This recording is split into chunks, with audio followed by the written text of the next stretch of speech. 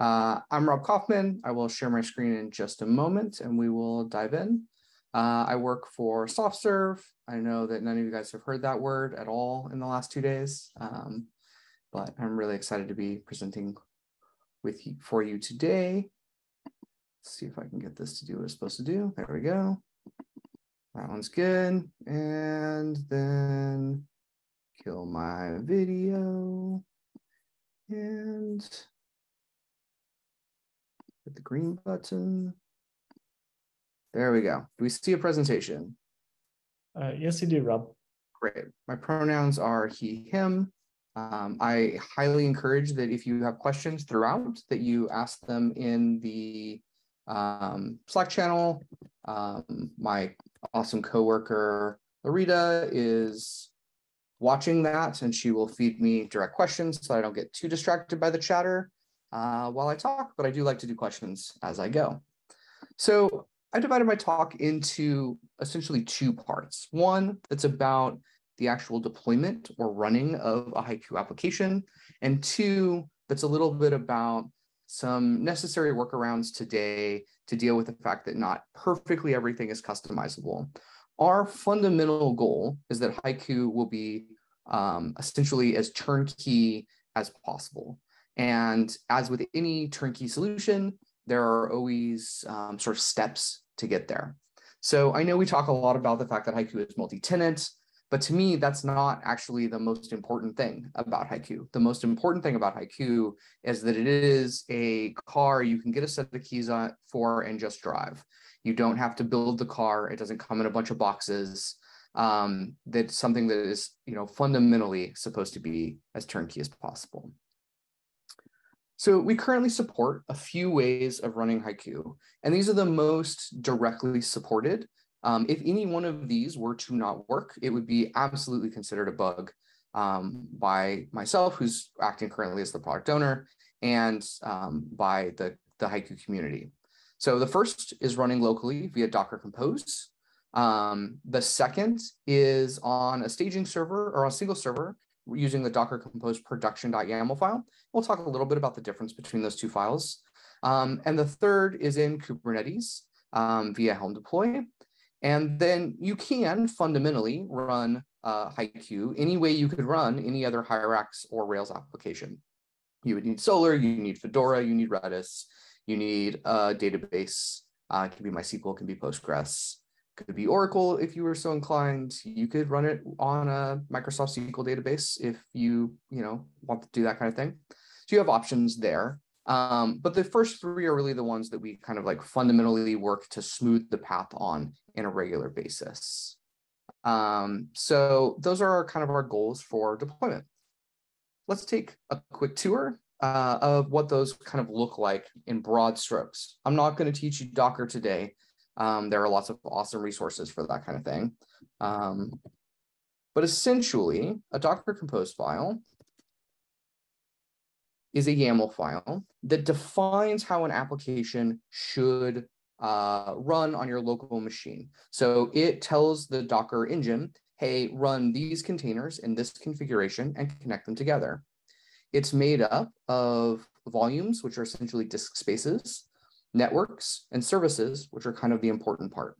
So in order to start the Hyku stack, we need a copy of Zookeeper, we need a copy of Solr Cloud, we need a copy of Fedora, we need a copy of Postgres. Again, you can swap out for other databases as you see fit. Postgres is just the default. We need a web process, which is the actual running Rails application. We need a worker, which is the background tasks. By default, that's Sidekick. Though we have found Good Job to be an excellent alternative to Sidekick.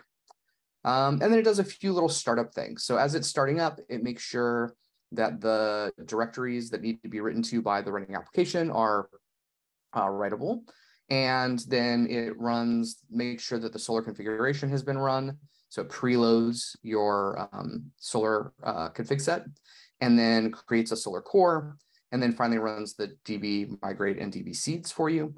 This is set up to short circuit. So if those things already have been run, it will respond very quickly. And we run Redis.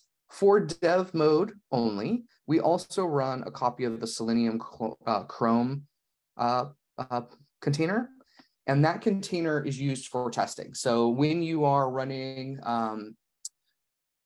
feature specs and actually using a browser, so feature specs with JavaScript activity, they need a browser to run in. When you're in the containers, you can't necessarily easily reach out to your computer to run them. So we run this Chrome container that it can talk to. It gives you a nice uniform setup. You don't have to install special applications on your computer. If you don't have Chrome installed on your computer, it doesn't prevent you from running the tests. It allows you to run all the tests.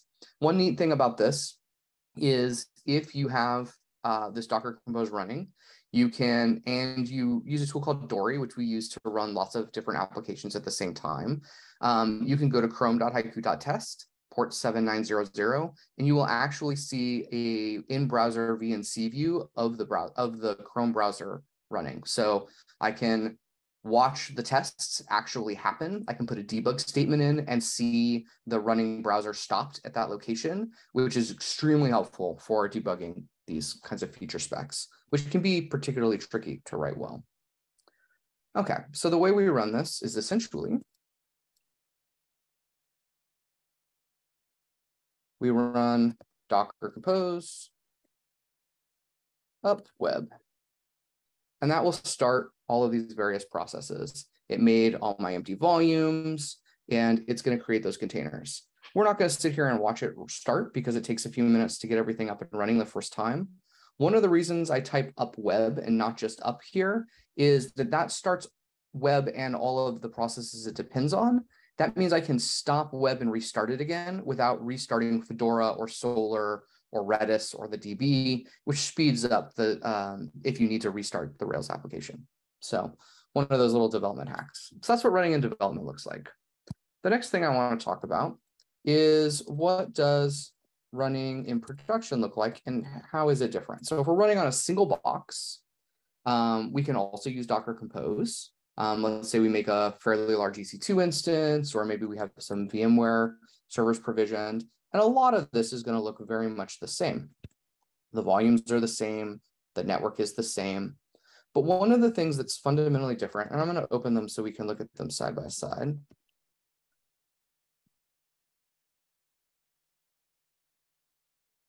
Okay, so on this side, which is my left side, I have the one we looked at first, which is the one for local dev. And on this side, we have the production version.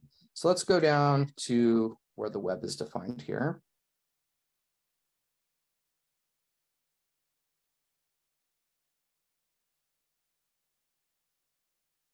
And we'll see that these look essentially identical. That's awesome. But if we go back up to the top where we see this star app points to, we'll see that on the development side, we have the information for building the Docker image. So in Docker, you use a Docker file to create a Docker image, and then that gets instantiated as a container to actually run. But in production, we don't want to build the image. We want the image to already be built. So we just use the image tag, and we don't have the build context so that we're not trying to build in our production environment. The other thing that's a critical difference here in the production-like environment is some of these variables have slightly different values that are more production ready. The most important of which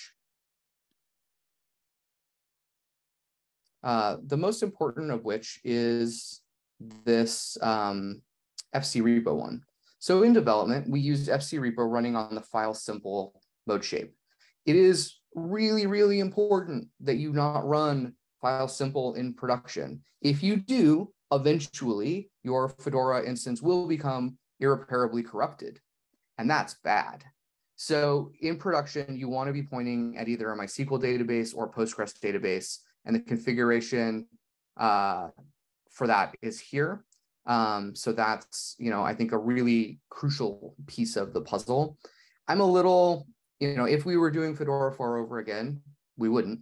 But if we had to, I would definitely say not making file simple the default would be a really good idea, simply because it's so dangerous if you do accidentally run it in production. All right, so that's the production Docker Compose file. Often on a production server, I'll write an alias that looks kind of like this: alias DC equals Docker compose -f Docker compose .production .yaml. And that's just because I'm lazy and I don't want to have to type -f Docker compose production .yaml over and over again. And that I've gotten pretty used to having DC be my Docker compose alias. This does write over an existing Unix tool, but it's the one for text-based spreadsheets on the command line, which I don't personally use very often. So that's just sort of how we generally set up if we're running on a single machine. The next piece that I want to talk about is running in Kubernetes.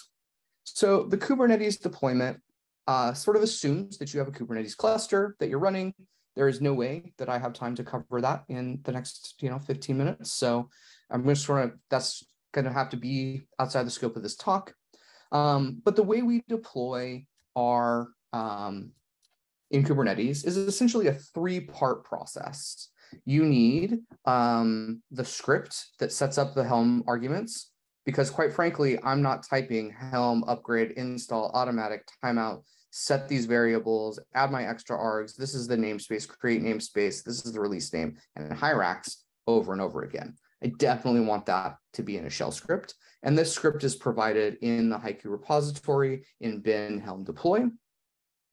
Then the next piece, oops, got a little fast there, is your the piece to actually deploy it.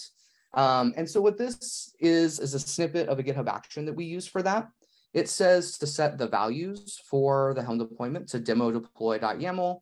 In this case, we use this to distinguish between staging, demo, production type environments. We start with the template file and we substitute the environment. So I'm going to show you one of these -deploy temple.yaml files and show you how they substitute. There's a little hacky trick here where we set $= to $, and I'll show you that and why that works. And then lastly, here are some environment variables, and then here's where we call bin Helm deploy. This one will be Rob's Hyku and Hyku demo. So again, we usually have these as a GitHub action. And then lastly, there is the chart itself and its values file. So let's look at the chart. This chart is essentially a set of YAML files that are templates that get used by the Helm command line tool to tell the Kubernetes cluster, this is what I want my application to look like. Helm is a very, very common deployment method in Kubernetes land. And we specifically point to and use the Hyrax Helm chart for deploying Hyku. This means that any maintenance that the Hyku team puts in to maintaining the chart and deployment goes straight into Hyrax for everyone to use. It doesn't really cause a lot of difference because Hyku is essentially just a Hyrax application. And so, one uniform set of deployment tools means that we're not maintaining two separate deployments. And then the last piece of this puzzle is the values file. Let me pull open the staging one of those. So one little trick we do, and I'll show you here first, is this imsubst. Imsubst is a command line Unix tool that is fairly old that basically reads any file and replaces any environment variables with their values. So for example, I can pass base URL, is that set in my environment, this gets filled in with the value from the outside. What this ultimately means is I can set this at my CI level or on my local machine, and these values get kind of filled in as we go. You can see that there are a lot of environment variables that are configurable around Hyku. Hyku very much subscribes to the 12-factor methodology, which means that most configuration options are available in the outside world. And in fact, specifically, all admin options for a Hyku instance are settable as defaults from an environment variable. So for example, if we allow signup is a feature flag that can be set on a per tenant basis. So I can have one tenant that allows signup and another tenant that does not. But the default, if I don't go to the setting, is false because of this Hyku allow signup variable setting. So all of our admin options are settable as defaults in this way at the environment level. So you can see there's quite a few here.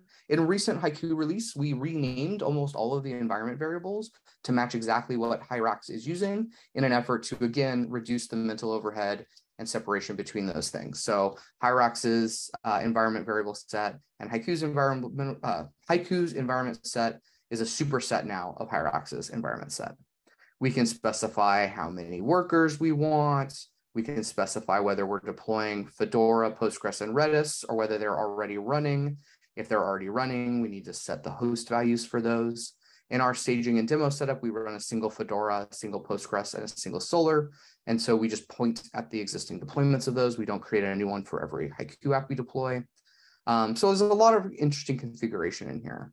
I told you I would explain why we do dollar equals dollar. So msubst replaces all of the dollar signs with their environment variable values.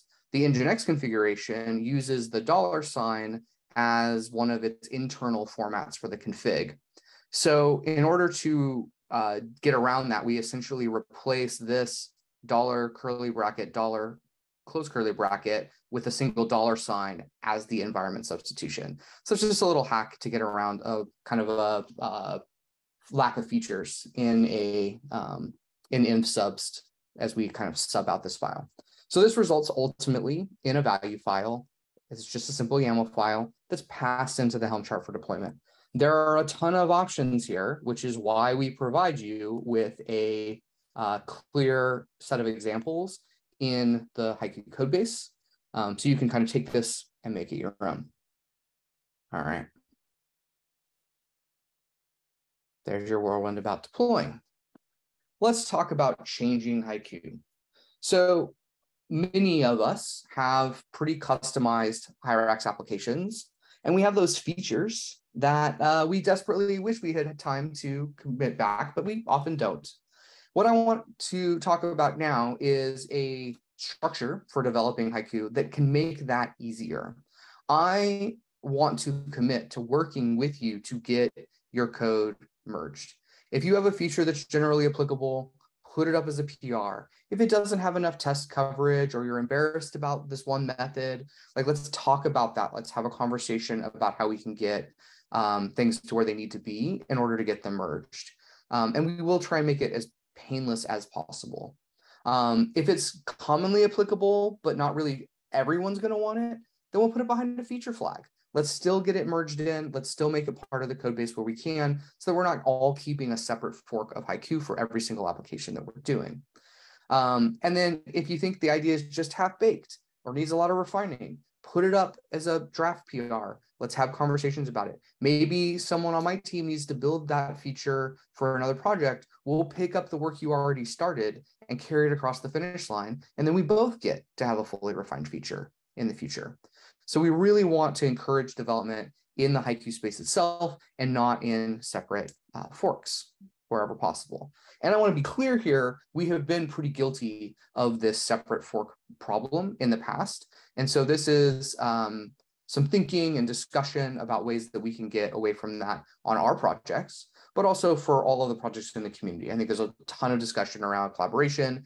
It's always a challenge. I think this is a way to do it. So give me your tired, your poor, your huddled ideas, yearning to breathe free, the refuse of your teaming issue board.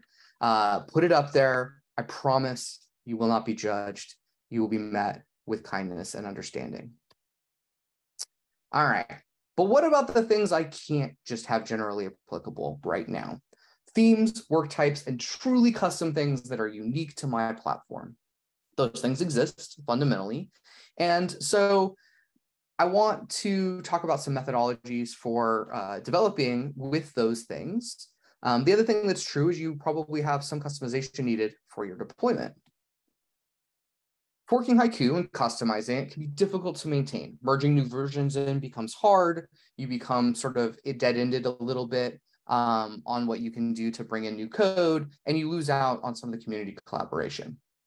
So what we're proposing to do is to create an engine that holds any themes, deployment logic, custom work types, or other customizations, and keeps a clear separation of those between the existing Hyku set and custom code.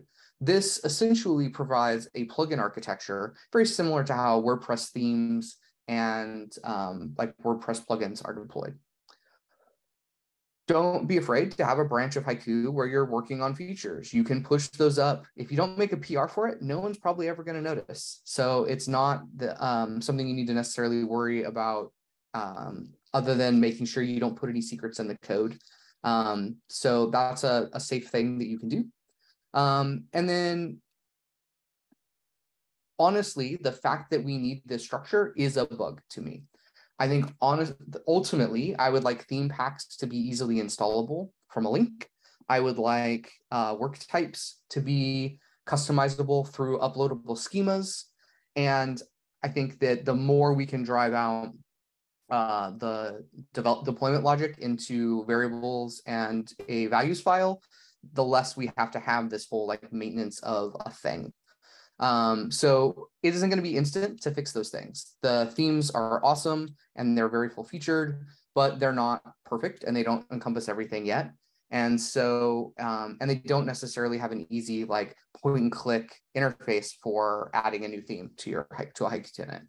So we're working on that. Selecting a theme that exists, absolutely, that's point and click, but actually uploading an external one, that's not there yet. And then work types. At this point, we have Balance and Flex, which does give you that YAML-based uploading and modification of your work types. There's some work to be done to then bring that up to Valkyrie and merge that in with some of the work that the Surfliner folks have done and that others have done in other projects, and get us to a point where we have a nice user interface for maintaining our work schemas, and that we're not relying on the sort of built into a class, you have to edit 8 or 10 files in order to have working work types that we have today. So we're moving out of that in Hyrax as a whole, but again, we're not there right this minute. So I'm working on a new template for these sorts of projects. It's forthcoming and it needs a name. So right now I'm calling it Hyku Sprouts, but I am going to try and put a poll out. Actually, let's just start a thread in the Connect channel with name ideas. So this is the engine that sort of wraps around a Hyku install in order to kind of be your individual customizations or deployment or theme for that. So ChatGPT and I had a long conversation about it yesterday. My team's been brainstorming some ideas, which I think we'll try and copy over into the thread at this point. But I'd love to get an awesome name for this engine concept. And I want to be clear that I'm ripping this idea off completely from Chris Kolovar. This idea of structure, it comes from the Hyku add-ons repository that Ubiquity maintains. This is 100% the method that Chris came up with in his team for solving this problem when they realized how separated their Hyku had gotten from the main line. So all credit goes to that team for this idea. And we are looking to adopt the structure also because it's really brilliant. I think that the idea is a powerful one and that it leads to more community collaboration, which I think is super important. Tell me what you think. This is not an idea that is actively being practiced on all of our application deployments yet. We have a lot of Hykus running around. And so we want to bring that in together, make that a little more maintainable over time, and also make sure that we work very hard to get as much back into the community as we can to streamline that process and make it as pain-free as possible. All right, unless anyone else has questions, I appreciate your time.